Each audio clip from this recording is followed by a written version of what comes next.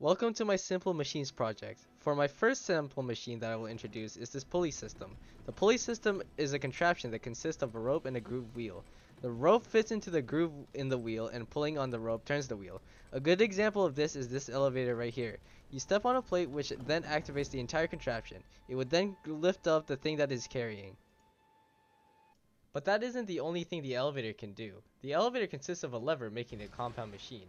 A lever needs to contain a handle and fulcrum, and with this lever right here, it also activates the mechanism for the elevator to go up or down. The third simple machine is the inclined plane, or a ramp. This simple machine consists of a sloping surface. It helps reduces the force needed to get to the top, and it also makes it easier for the object to come down to the ground without having to deal with any impact. Up next is the wheel and axle. It's a type of simple machine used to make tasks easier in terms of manipulating force by applying the concept of mechanical advantage. For example, like these two giants pulling the wagon.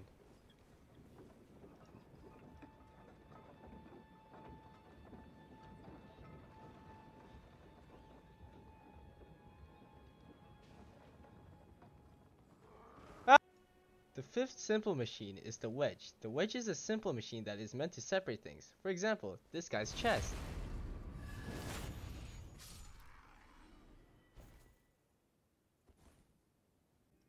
Last but definitely least is the screw. It converts rotational machine into a linear motion. An example of this is the spiral stairs that I'm currently on.